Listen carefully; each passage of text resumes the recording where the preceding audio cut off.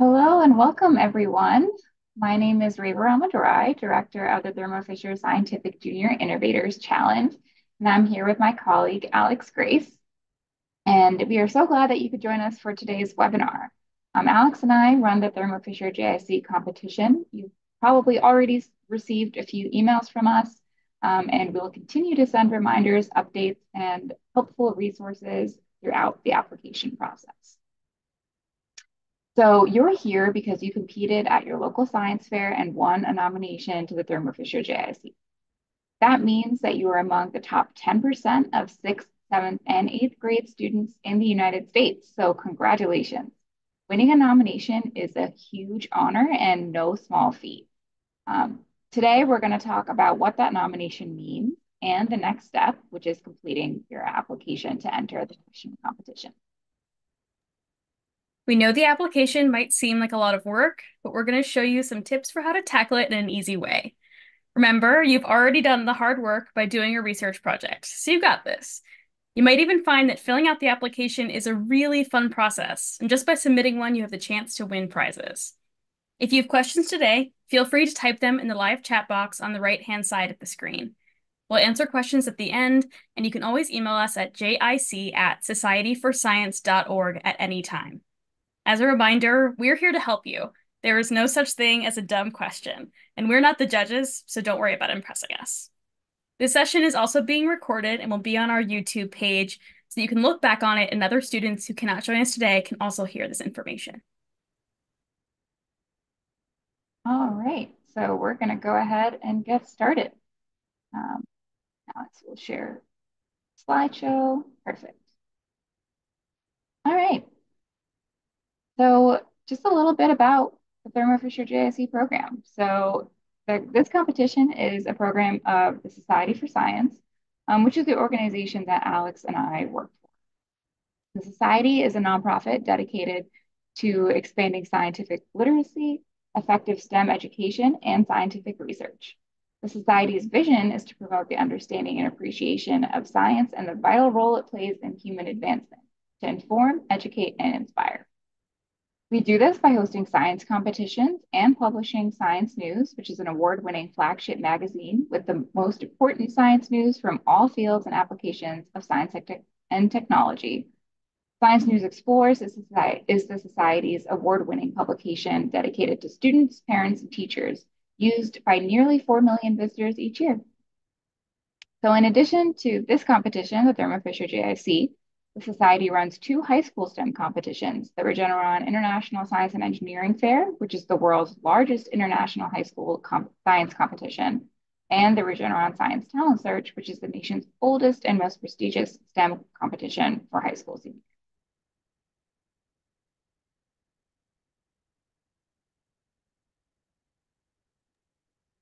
Thermo Fisher JIC is made possible by our friends and sponsor, Thermo Fisher Scientific. Thermo Fisher is committed to nurturing generations of STEM professionals that more fully reflect our society and embrace their diverse perspectives and ideas to fuel innovation, advance science, and solve the world's most complex problems. Right. All right, so let's now talk about the competition. The Thermo Fisher JIC is the premier national STEM research competition for 6th, 7th, and 8th grade students. From 2011 to 2022, the competition was known as Broadcom Masters, but Thermo Fisher Scientific began their sponsorship in 2023. If you were familiar with the competition before this year, nothing about the core competition or process has changed, just the sponsor. The first part of the competition consists of a written application where you tell us all about your research project. In the application, you'll also be asked to describe your hobbies and interests and respond to a few creative essays. Judges then review all of this information to ultimately select the 30 finalists that participate in the second part of the competition, Finals Week. You'll learn more about that in just a bit. All right, so how do you become a Thermo Fisher JIC finalist? The first thing you have to do in order to be considered is to complete a science or engineering project. So you have likely already completed that step, so check, great job. You must then enter your project into a society affiliated science or engineering fair. And you can check if there's an affiliated fair near you by searching our Find a Fair website. That's findafair.societyforscience.org. Again, since we're now in almost April, a lot of you probably already did this step too. So check, congratulations. Next, you're going to receive a Thermo Fisher JIC nomination by placing in the top 10% of projects at your fair, which again, already done. Congrats again. The next big step, which is what we're going to talk about today, is completing and submitting the online application by June 12th, 2024 this year at 8 p.m. Eastern Time. So if you've not already opened an application, you can do so by going to Thermo Fisher JIC at smapply.org. We'll have links to websites where you can find all this information at the end of our slideshow as well. And then once you've applied, you're in the running to become one of the top 300 junior innovators. From those top 300, the judges select 30 finalists who are invited to come down to Washington, D.C. to participate in finals week of the competition.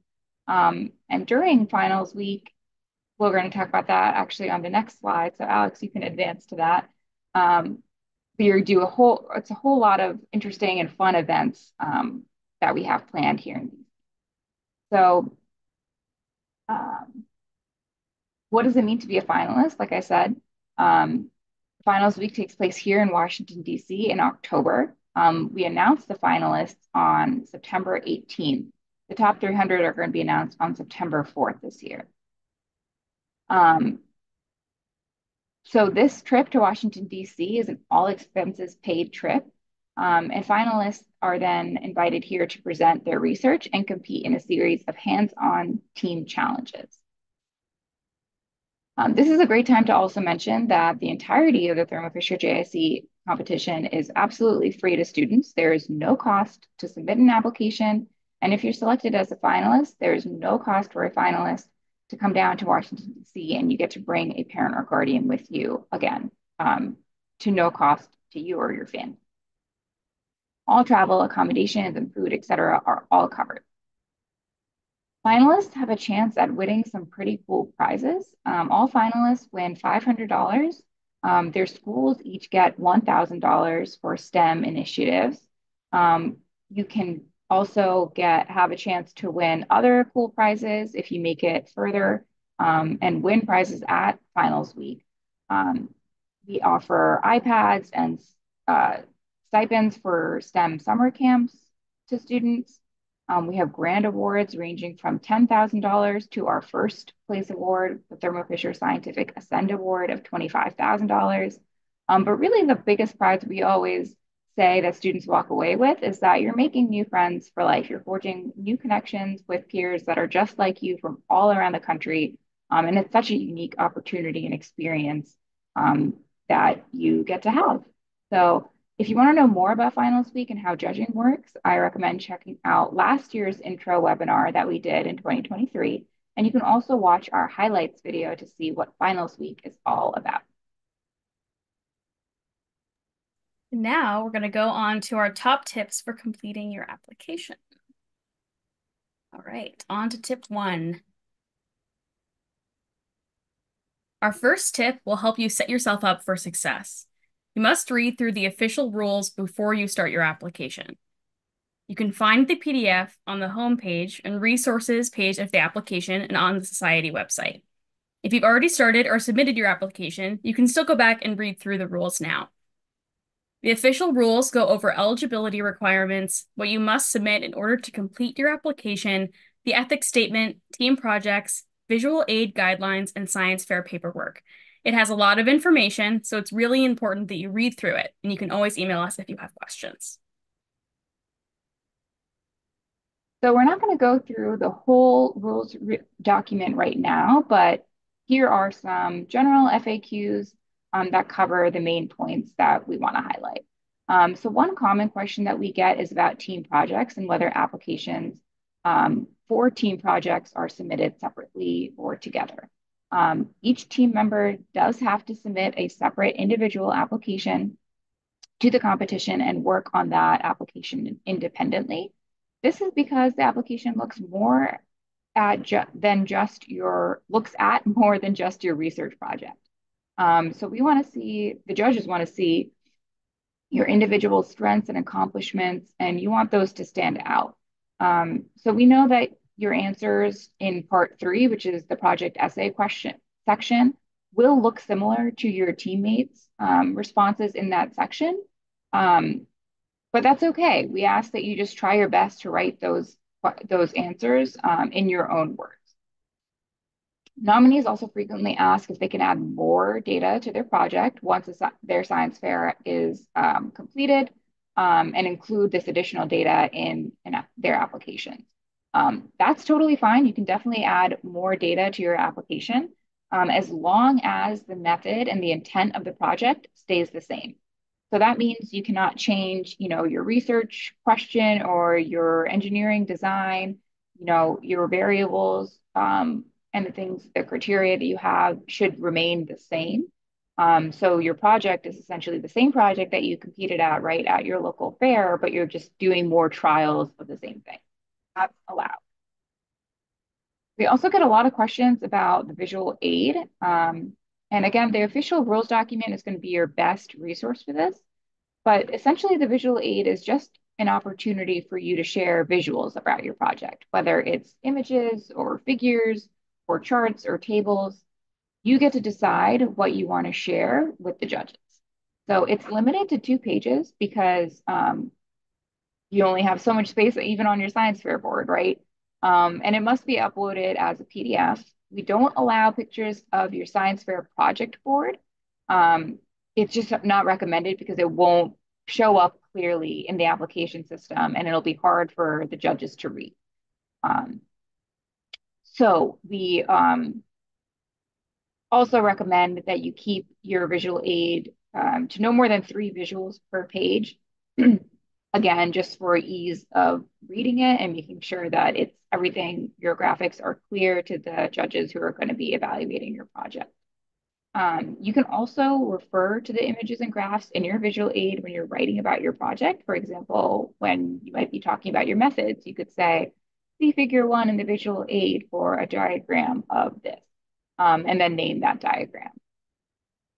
So those are just some tips and tricks for the visual aid. But again, make sure you read through the rules document to get all of your questions for that. And uh-oh, I think we lost Alex.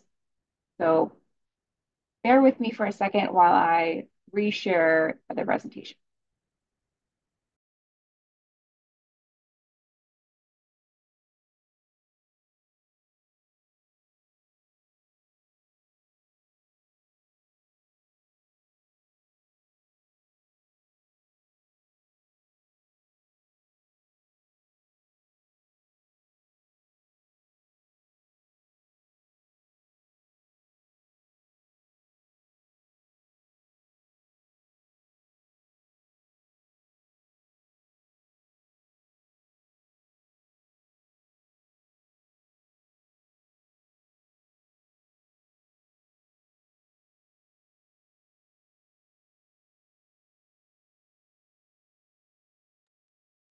Okay, I think we're getting it up. Just 1 minute.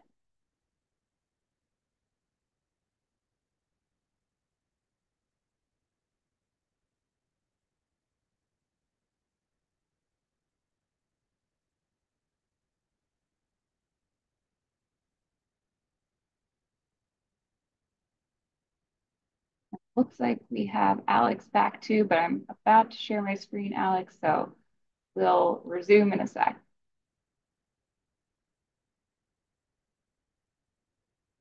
Always some kind of technical difficulties with the webinars, right? All right, there, go back a few slides.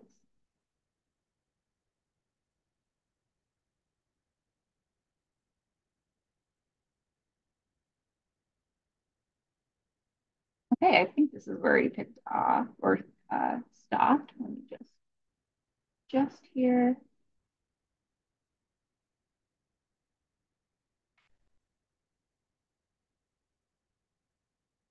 All right, All right. go ahead, Alex. Yep, take it All away. We're right. finished Sorry, up with the rule stuff. folks. Okay. Awesome. Tip number two. Although the application deadline isn't until June 12th, we highly recommend starting your application as soon as you've received your nomination. This way, the details of your project will be fresh and your motivation will still be high. The number one thing you can do is register for an account and enter your fair password so that you gain full access to the application. If you don't know your fair password or you entered it incorrectly, email us and we'll help you. We'll just need your name, the name of the fair that nominated you, and the city and state where it took place. We will keep emailing your parents or guardians and teachers until you submit with encouraging messages. So just try, you never know. Just by submitting means you have a chance to be named a top 300 junior innovator and finalist. We also recommend that you submit early. You can always edit your application even after you submit until the deadline on June 12th. So even if your application isn't perfectly how you want it, you can work on it later knowing we at least have your completed application. You have nothing to lose by submitting. To edit after you submit, click on a task, click the three dots in the upper right-hand corner and choose Edit. Make the edits you want to, and then make sure your click mark is complete. You won't need to click Submit again. All right, so our tip number three is to tackle the application in parts. The application may seem long at first, but you can always save your work and pick back up where you left off. So I recommend trying to complete parts one, two. Oh, I just realized that the presentation is not showing up on YouTube for whatever reason. I'm going to pause again for a second. Nope, just kidding. Apparently it is. All right, I think we are good to go. If something does not look right to you, please let us know in the chat. Otherwise, we're going to continue. So like I was saying, we recommend trying to complete part one, which is the registration, part two, which is student experience, and part five, personal interests first. These sections just ask for basic information about yourself, your school experience, and what hobbies and extracurriculars that you're a part of. So it should be pretty straightforward and quick to finish. And then you can also really easily knock out the upload a parent or guardian permission form task. So once you have all of those four done, you're already halfway through all of the tasks. So that's going to be it's going to feel great to get that much done right away. And then you can worry about the slightly longer tasks next and plan out how you're going to do them. Alex is going to talk about that tip next. Our third tip is to use the application planner, which we provided in your digital nominee packet. Make sure to email us if you didn't receive the link to the nominee packet from your fair. You can fill it out in the PDF online or print it out. We hope this helps you manage your time and enables you to complete the application before the deadline. You have worked so hard, and you should reward yourself each step of the way, whether it's by listening to your favorite song, doing an activity you love, or enjoying a special treat. We hope you make time to celebrate the small wins throughout the application.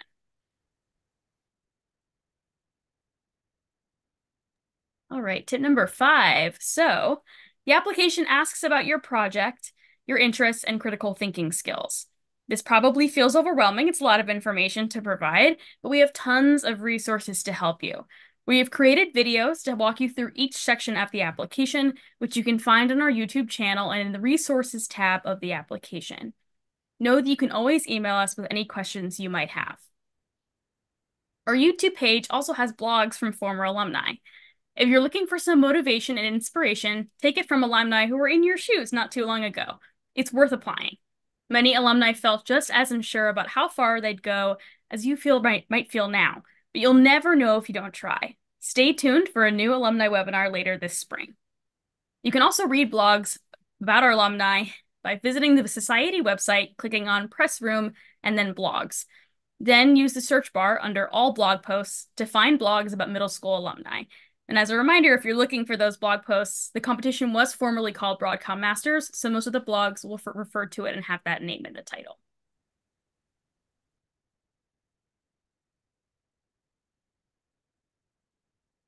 All right, so tip number six is about getting your science fair paperwork together. So this is an important part of the application because it helps us know that you were being safe when you conducted your science or engineering project. We are basically gonna ask that you submit any paperwork that you might have completed and submitted at your local fair. So um, these this paperwork usually talks about, what safety measures you followed and who gave you approval to do your project before you got started. In the application, you're going to be able to let us know where you conducted your research, who approved your project idea, what types of permissions you received, and whether you use certain materials like hazardous chemicals or microorganisms.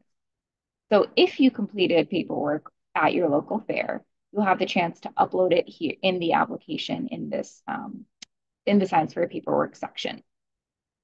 So if you don't have your paperwork now, here's your reminder to go and hunt that down. Ask your science teacher, go back to your local fair. The earlier you get it, the better. So you're not finding yourself scrambling at the last minute if you don't have it and need to submit your application. But that being said, if you can't get a hold of your paperwork, you can also have an adult who supervised your project or gave you permission, gave you the approvals to do your project, write us a letter and sign it. And that letter should say that, should describe what safety measures you followed while you were conducting your research. Um, and just let us know how you were being safe, where you conducted your research, again, if you had any pre-approvals, what those approvals were. The official paperwork is best, but you do have a second option, so I don't want to stress you out too much. And remember, the point of this section is really just to make sure that you were safe when you were conducting your research and that anyone who was working with you, if you had, say, human participants testing a device or taking a survey, that those participants were safe too. So this paperwork just helps us verify that. Tip number 7. Our next tip is for when you get stuck. It can be difficult to put your thoughts into written words, so we recommend thinking about the application like a judging interview, something you're all very familiar with. You already had one at your fair, so you already know how to answer these questions. Try to answer the questions out loud. Speaking your thoughts aloud is a helpful way to get them organized and eventually in a written form. If you hear yourself say the answers, you'll know what it sounds like to your readers. Think about it as if you're having a conversation with someone. You can also try recording yourself and playing it back. You might even let someone else listen to your answers so you can practice getting your ideas across. Just remember, you should always be the one coming up with your answers. Definitely. And kind of along those lines, our next tip is about creative essays. So our tip is to stick with your gut. We know they can be scary, but you don't have to worry about thinking too hard on this section of the application.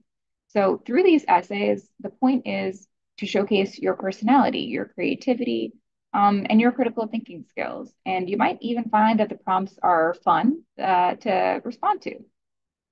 Some essays in this section are optional. And so you don't have to write anything down for those optional questions if you don't feel like you have anything to share for the prompt. They truly are optional. Answering them is, not going to give you a bump up if you don't have anything worthwhile to say, right? So don't worry about it too much if you don't have anything to say for an optional question. For the solve a problem essay question, one thing I want to mention is that you do not have to do extra research for these two prompts. The judges are looking for how you might solve a problem that you don't know a lot about. We know that those questions might be talking about research areas that your science fair project isn't in, and that's totally okay. Again, the judges are just looking for how you might solve something or approach a problem where you don't know a lot about, but looking at, your critical thinking in terms of how you're going to try to find a solution. And just remember, it's perfectly okay not to use all of the words in the word limit either. That goes for the project essay section as well. If you can describe your project or your methods or your analysis in a very short, succinct way, that's great. You don't have to use all of the words that we're allowing you to use. And just remember that there are no right or wrong answers when talking about your personal story and your interests for these creative essays. Just try your best. We want you to just be yourself. We ask a lot of questions in the application so the judges can get to know you and the work you've done. Having a teacher or parent or adult review your work for things like typos is perfectly fine and recommended, but the application should be in your words and reflect your interests in your work. All right, and our very last tip is to celebrate. You once you submit your project, your application, congratulations, it's a huge achievement. This is a really big deal, and you're going to get prizes in the summer once you submit your application, including a t-shirt, a bumper sticker, and more. Um, and so we really just want to make sure that you feel proud of your accomplishments. Not only have you done a science and engineering project this year, not only have you competed at your local fair, we filled out a whole application about it, and that's really something. All nominees who complete applications are also automatically in the Society's alumni network. So that's a great perk of completing your application as well.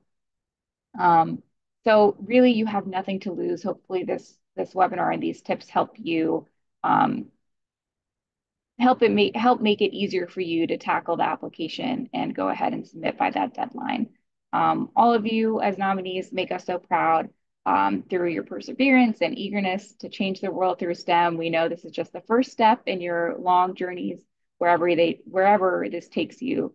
But we do hope you submit an application. So with that, I know there have been a lot of questions coming in through the chat. So Alex and I are going to take a second to take a look at them. But go ahead and put any questions you have in the chat in here. We're going to start answering them. And while we answer them, I'm going to share this slide here, just in case you have questions. Some of those helpful resources I was talking about, our nominee page has the direct link to the application. It has our PDF of the official rules. It has a PDF of the application too, if you just want to preview it. Within the application, once you've opened it, you'll find a resources page that has our past webinars, and we'll have this year's webinars, the recordings linked on that page as well. And we have a general FAQ that goes over some of the things that we talked about in today's webinar, some things that we maybe didn't, but if you have questions, that's going to be a great resource for you to visit as well. And of course, you can always email us at jic@societyforscience.org.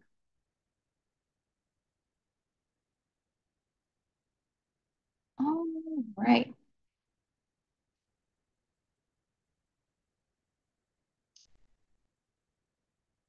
So a lot of questions about judging. So I'll answer this kind of generally in a few different parts. Um, The judges are a panel of 6 to 7 judges at the finalist level during finals week that are invited to come to DC with you all. And they are experts in a variety of STEM fields from across the country. So those are who's judging during finals week. During the first part of our evaluation stage, we recruit evaluators from, again, all across the country, a lot more because we have a lot more applications, right, in the first part of it. But again, these are all experts in their fields that will review your projects. So if you're particularly, doing an animal science project, for example, where we get a team of animal science specialists, right? People who do that kind of research that can read and understand your applications. In terms of what judging looks like during finals week, I definitely recommend looking back at our webinar from last year. I believe it's either the intro webinar or one of the other ones, but that talks about kind of what to expect during finals week. You're judged not only on your research project, that's a portion of it, but then the bulk of activities actually throughout finals week are those team challenges that I mentioned. So you're going to be placed in a team of you and 4 other students with differing background expertise, right? So you might have people who have done an engineering project or a math project or more of a life science focused project. And you're going to be tackling challenges in all fields of STEM during the week. So your job is going to be to work together on those. Really, the judges look at teamwork, how well you communicate, your leadership skills, how well you understand the scientific knowledge being presented in those challenges. So judging for during finals week is not just about your research project, but again about those team challenges. We don't share an official rubric for the applications, but what I will say is that the judges are looking for how well you can explain your science or engineering project through your application. It doesn't necessarily have to be the most sophisticated advanced research, so that sometimes is a myth that you have to have done your research project at a lab or you've had to have, a mentor help you. It can be a simple project that makes it really far because you understand what you were doing. Your research methodology was clear, and that came through in your application. So the judges are looking for that. They're looking at again how well your critical thinking is. Do you understand what you did and why you did it? What are the perks of being in the alumni network? That's a great question. You get connected to other alumni who have been through the competition. So, especially as middle school students, this might be something that's going to be really useful for you later down the line when you're looking at connecting with others that can help you with your research that you're trying to further, or just get advice on, academics, colleges, things like that. We host meetups in different cities as well throughout the year, so you can meet up in person. Um, and that alumni network is an actual, online network that you can connect with folks through. So that's great.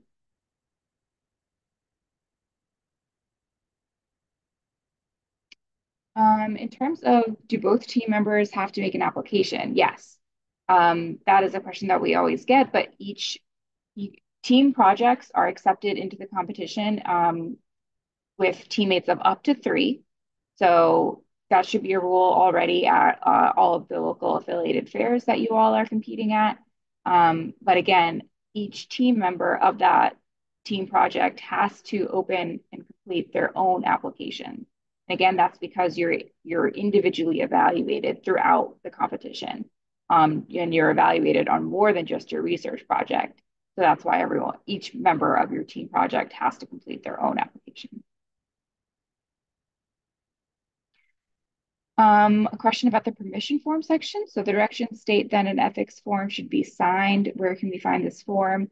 I will double check that. That's actually, if that direction is there, it just means that there's an ethics section in the permission form itself. So by signing that form or having your parent or guardian sign that form and upload it, you're good to go. There's no separate ethics form. I'll make sure that the directions in the application clearly state that, but just that one permission form is all that you're going to need to upload in that task.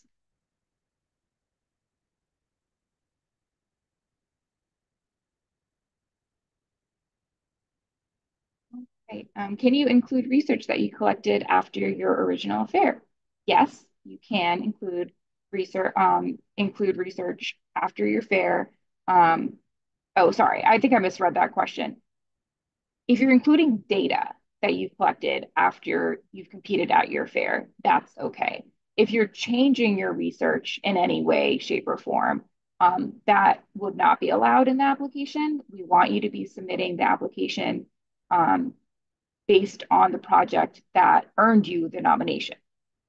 So if you're changing your research project at all, if you're already moving on to, the next step, I know a lot of folks might have competed locally in February and are already thinking about their next year's project and ways to change it or improve it. You shouldn't be including that part in your application in, the results and the methods and that part of it. However, there is a question in the application that asks about next steps, and what you might think to improve or change in the future, and that's where you can talk about any of those potential changes that you're thinking about for the future. Even if you've already done them, we recommend that you write about them in that section because if you're changing anything, one of the big things that we worry about is uh, that science fair paperwork and any pre-approvals that you might need to get before you actually start that research project or that additional research, I should say. All right, we'll just take one or two more questions if any others are coming through. And if we don't get to them today, please email us at jic@societyforscience.org and we will definitely answer them.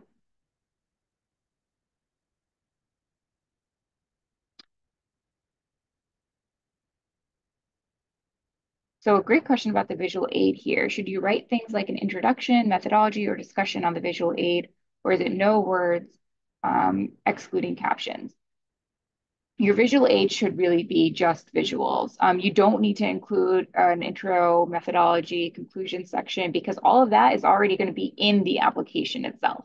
So rather than take away space from your visual aid with those extra words, you really just want to highlight the tables, the charts, the figures, any any of the visuals that go along with your application. So I would not include those other sections, and the text on the visual aid should really be just captions, titles, think short descriptions, right, of what you're presenting.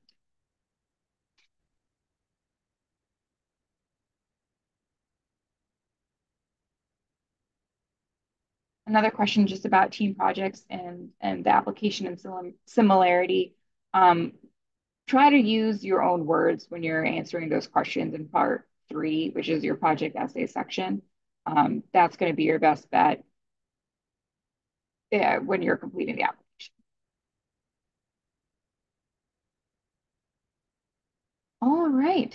So I think we've run through most questions here. Um, if we did not get to your question today, definitely email us at jic@societyforscience.org, and we'll be happy to answer your question then or there when you email it to us. That's always an option. And again, I hope you check out some of those resources that we had listed up as well. There's tons of resources that we have online, both just on our website through the past webinars, our blog. So hopefully you take advantage of that.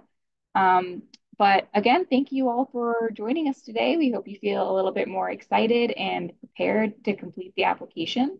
And again, you should feel really proud of yourselves for how far you've already come just to get to this stage. And we want you to know that you have what it takes to keep going. So with that, thanks again, everyone. Um, Hope you join us for our next webinar. We'll be sending emails out about that as they get scheduled, but definitely check back in on the website and check your email for our next one. So thank you all. Hope you enjoy the rest of your evening.